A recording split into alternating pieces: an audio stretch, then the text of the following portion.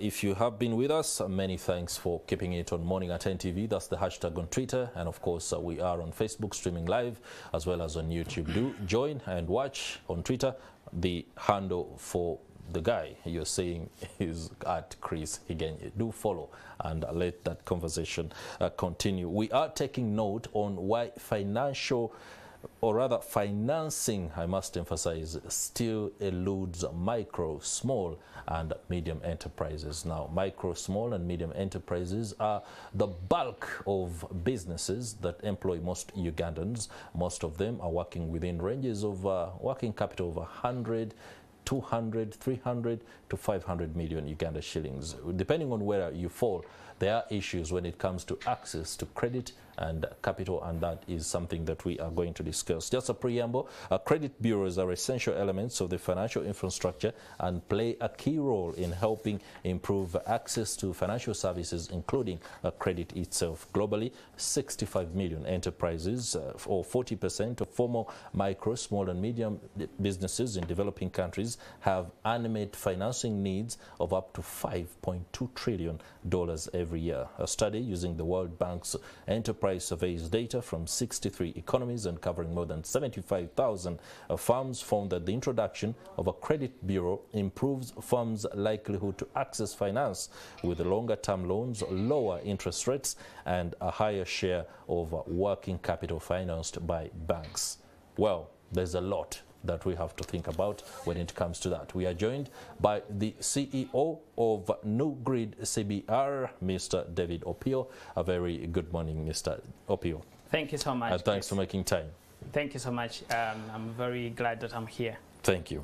Now, access to finance, credit, and everything that comes with it is something that many Ugandans are grappling with. They think they need capital, and they need to be able to readily receive some of this money, whether it's coming from government or private sector initiatives or schemes that are designed to ensure that these businesses are helped. However, the nitty-gritty of how and the where to get this money is something that is pertinent to them that we need to address. But before you do that, just tell us about gnuGRID CBR and exactly what kind of services you're into. Great. Thank you so much. My name is David OPIO Obwangamoy. I am the CEO of gnuGRID CRB. CRB stands for Credit Reference Bureau. Okay. We are licensed by the Central Bank of Uganda, and we are the first indigenous Credit Reference Bureau to be licensed. So mainly our mandate is to collect credit data on individuals and non-individuals. Yes. And we collect this data into meaningful and informative services or products such as credit reports and credit scores, which now banks use to inform their lending decisions. That's right. That's what a bureau does. So to your question, how do we, so the question is, most SMEs are financially excluded. Yeah. What can we do as a bureau to bridge that gap? So that's a very fundamental question, but I want also to take you back to what a bureau does to enable financial inclusion for SMEs. That's right. So we look at the institution, so that's maybe the company that's looking for capital from the bank. So banks are looking out for opportunities to lend, and they are targeting those companies. But the challenge is that the banks don't have enough information about how these institutions are borrowing or even repaying their debts. So that information gap is what we bridge as a bureau. So for the institution, we look at whether it's a registered entity. That's very important because the bank wants to deal with a legit company. So we are able to provide or validate the registration number of that entity. We also look at the shareholders behind the company. Who are they? Do they have credit obligations? Because the bank doesn't want to be in a scenario where they lend the money to the company, but the shareholders or the promoters take away the money and use it for other things. So we also be able to assess, we provide credit history about those individuals. And then the narrative, what we call the credit narrative, the repayments and debt profiles of that entity. Now, all that combined together is what we call the non-individual credit report. Yeah. So the bank now look at that report and assess if this institution is creditworthy or not. And also, most importantly, Chris, is the credit score. Yeah. Yeah, credit score is very important. It gives a bank a summary of someone's level of risk. So the lower your credit score, the higher the risk. If your credit score is high, then you are a creditworthy person. So that's what we do as a bureau, and I'm very confident that data is now the currency. It's the future of transaction. Everyone out there is looking for the data to inform their in-house or internal decision making. But besides what we provide as a bureau, it's also very profound for this institution to keep a proper record, because the bank also look at cash inflow of that entity. That's right. Is the institution able to repay the loan if they are given a credit facility? Okay. Increasing likelihood to access to finance for SMEs is, of course, something that credit reference bureaus streamline, no doubt. However, when you look at most SMEs in Uganda, we are still grappling with the fundamentals and the basics. For example, bookkeeping. Yeah. The ability to show that for the last 3 months, this has been my outflow. This is what we've put into the business in terms of operations and investment, and these are the profits, and this is what perhaps we are paying workers. Before, or for example, not even before, if you encounter an MSME that is grappling with that particular inability to bring forth that data, but could be credit worthy if at all they are able to put it together, do you help them do that, compound it?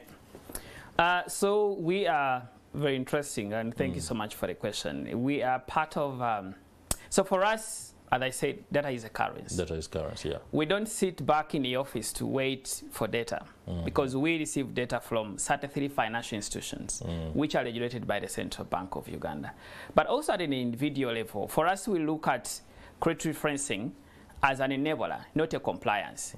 Yeah, we want this data to unlock an opportunity for an entity to acquire a loan, for an individual to acquire a loan from the bank. So we have designed what we call a digital credit curriculum. So this curriculum entails details that help the institution to organize their data.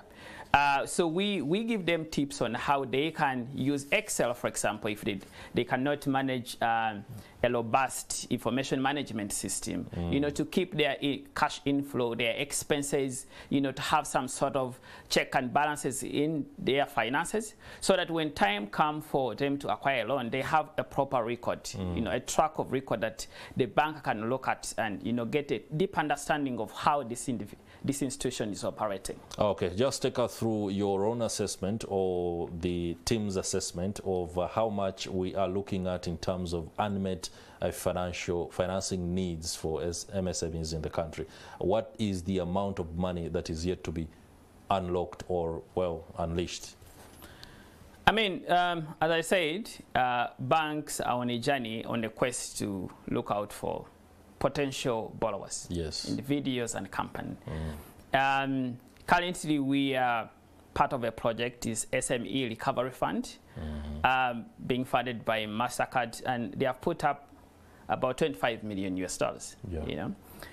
And this money is going to be given to financial institutions to lend to SMEs and individual. So just that's one of the example. And a couple of other banks, looking out, they have so much money they are willing to invest. But as I say, it's really the question of the information about these prospective borrowers. The prospective borrowers. Yes. Okay, and then the unbanked population in the rural areas that virtually don't even appreciate the need to have information to provide it to be able to gain access to finance. Yeah.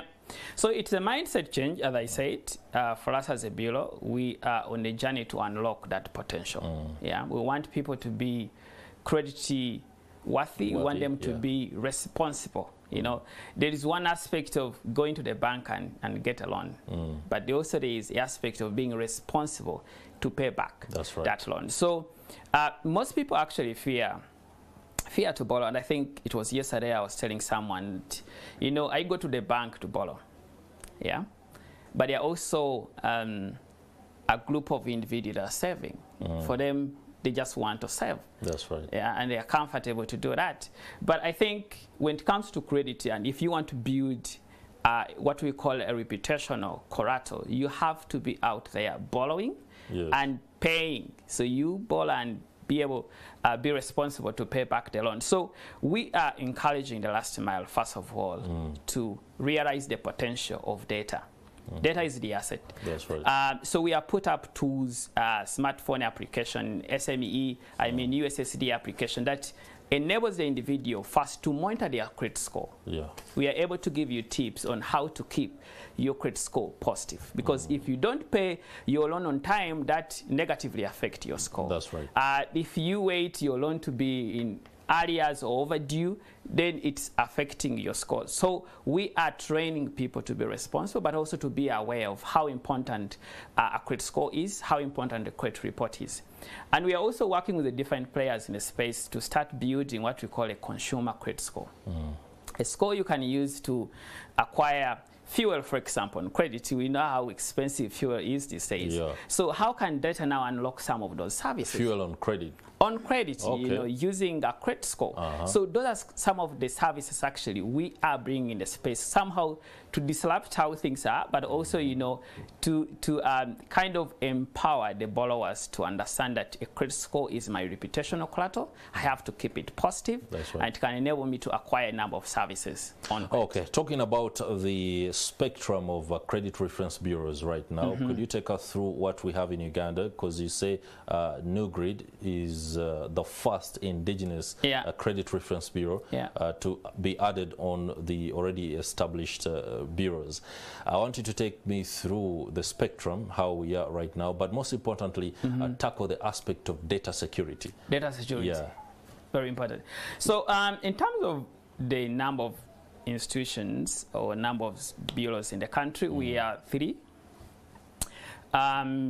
The Bank of Uganda, I think in 2005, they opened up the space to allow other entities, players to come into the space. So originally we had ComScan, and after opening up the market, we had Metropole to join.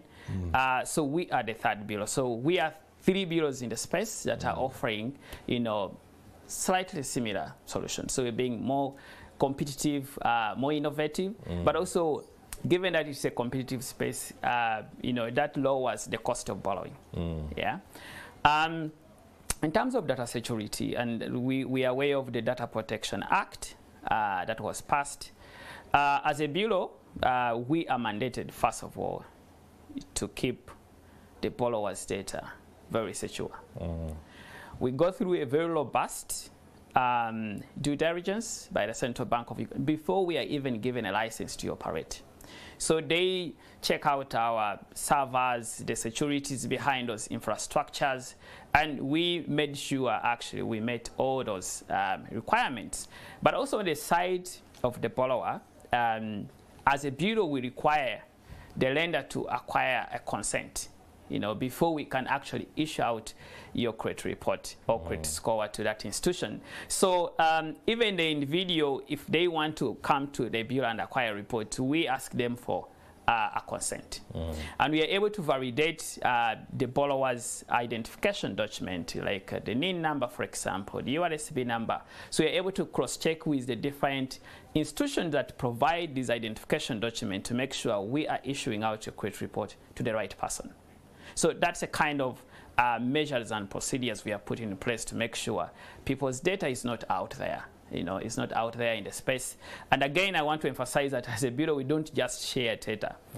It must be accompanied by a consent, and it's only the credit institutions that actually access some of these services.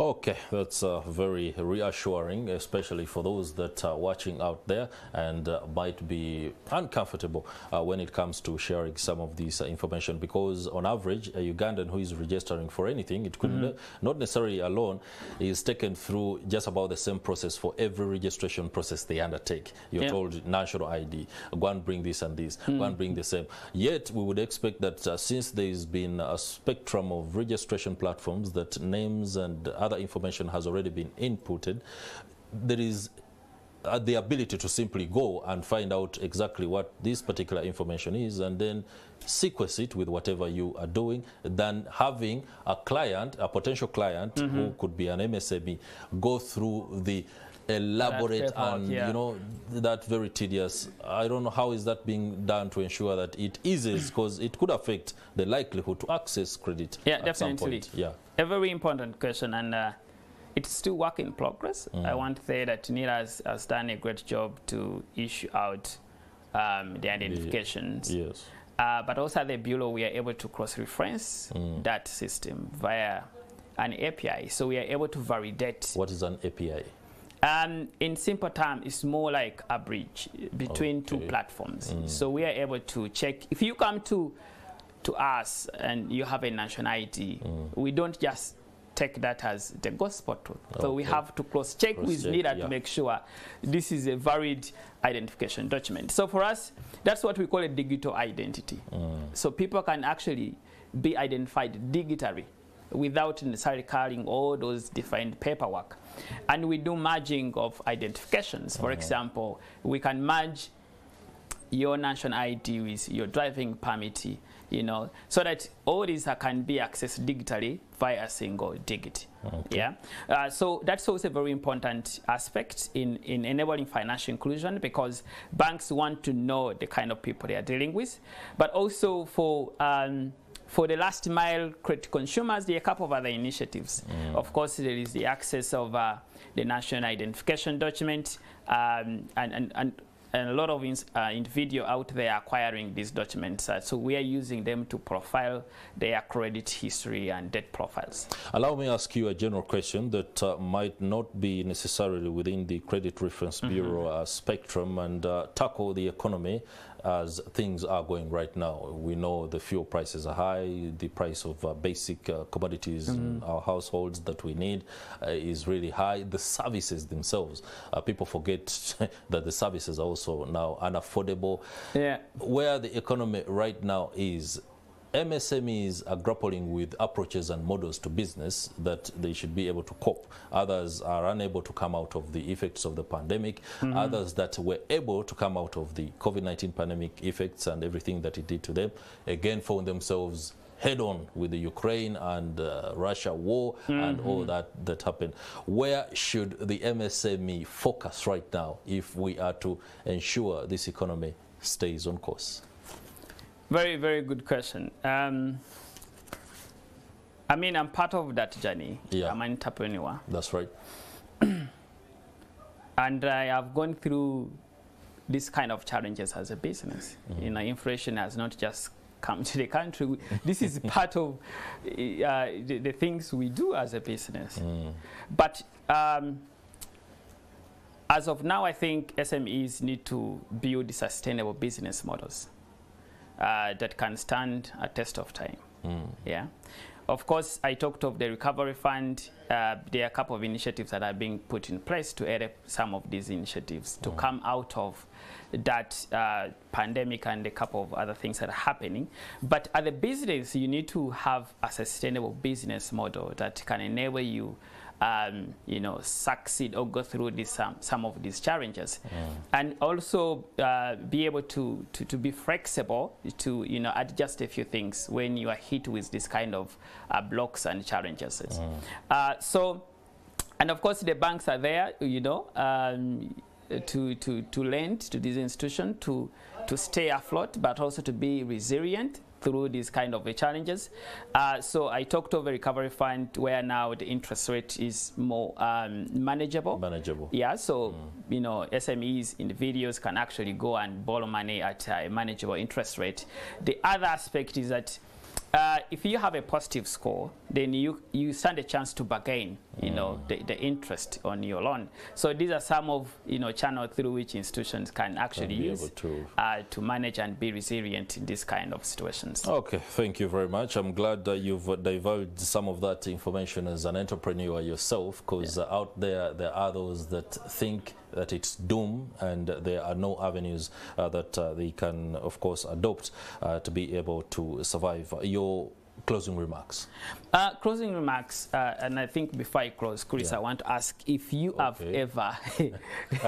You're turning the tables on me as an interviewer. All right. Are you an active borrower? Have you ever borrowed money? Yes, I've borrowed money several times. Have you looked at your credit score? Yes, I've reviewed my credit score. It's not stellar, I must say, but there is ongoing effort to ensure everything is streamlined so that I can have a score that is favorable to me. Nice. And of course, something that whoever is out there and can extend credit to me is able to do it with a lot more ease and comfort. Great. So looking at your current score, what does it mean to you as an individual? As an individual, it gives me a point of reflection. Yeah. How do we move forward? Do we follow? I personally don't like to be in debt, but debt is inevitable. There is productive debt, but there is also bad debt. I'm ensuring I get off the bad debt and be in productive debt. Nice. Yeah, and the score helps me see which trajectory is best for me. Great. Yeah, but this is my show. I won't allow you ask me any more questions. We're going to have to end it. Yeah, definitely. Your closing remarks. Yeah, so my closing remarks, I want to remind the viewers out there that data is the currency. So we invite you to actually, visit our offices to learn more about your credit score. And by the way, every Ugandan is entitled to a free credit report every year. So you can utilize this chance. But also, I want people to be more responsible for their debt. Please pay your debt. Go out there and build your credit history, acquire a loan from the bank. And for us as a bureau, we'll be able to build credit scores and credit report for you to access more financial services in a number of financial institutions. Yeah, I think for me, those are my closing remarks. I'll allow just one thing, and very quickly. Is it prudent, or does it make sense to borrow money when you don't need it, but you have to ensure that there is a score you either want to build? It won't make sense. I think you need to have a reason. You must have a purpose why you are borrowing. Because if you go by that, you're most likely to default and you'll be in the bad books of the banks. Okay. Yeah. Right. So have a purpose. Make sure whatever reason you're borrowing for must replicate and build a sustainable business. All right, many thanks. David OPIO, the Chief Executive Officer at gnuGRID Credit Reference Bureau, one of just 3 in the country that are offering this very pertinent service to micro, small and medium enterprises, but of course also the big businesses, to ensure that access to finance, the ability to be able to get longer term loans on lower interest rates, as well as a share of working capital that is financed by banks across the country is good enough. It's been a pleasure. Of course, I hope this information has emboldened your understanding of things and matters. Credit. We do hope you build yourself a positive credit score. That's taking note.